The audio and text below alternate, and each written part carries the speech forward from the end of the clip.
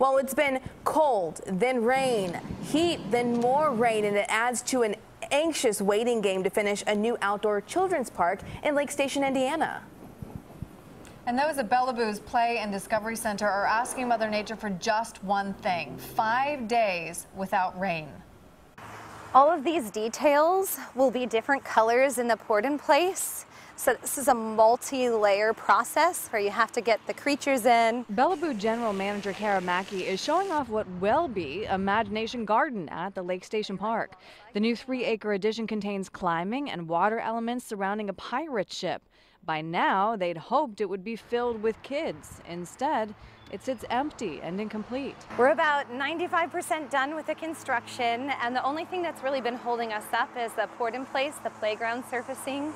And that's because you need 5 warm, dry days in a row. That hasn't happened.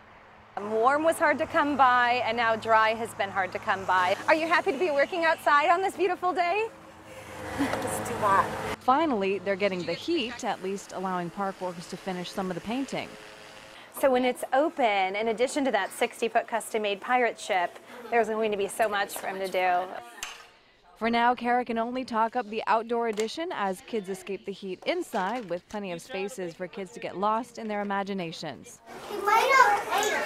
For those parents who continue to call looking to book birthday parties in the new spot, Miss Christine on the receiving end says, It's coming, guys. I said, be patient. It's coming. You know, as soon as they get ready, oh, it's going to be, a wonderful feeling. Bellaboo's is owned by the Lake County Parks Department. It's off 94, right where it splits at 65. No word yet on when that new portion of the park will open.